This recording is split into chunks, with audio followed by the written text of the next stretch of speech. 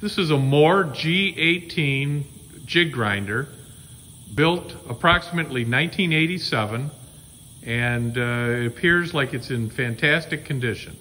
And we're going to run it real quick.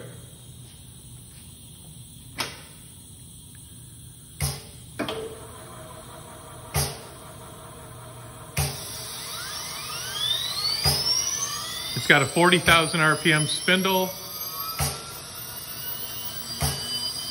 and we can vary the up and down. Let's speed that up a little bit.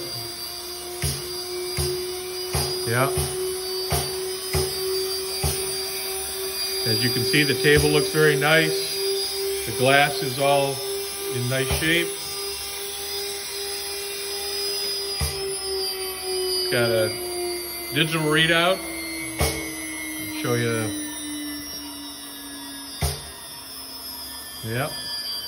And generally it looks like it's in very good condition. We were told it was not used very much. And I think that's probably about it.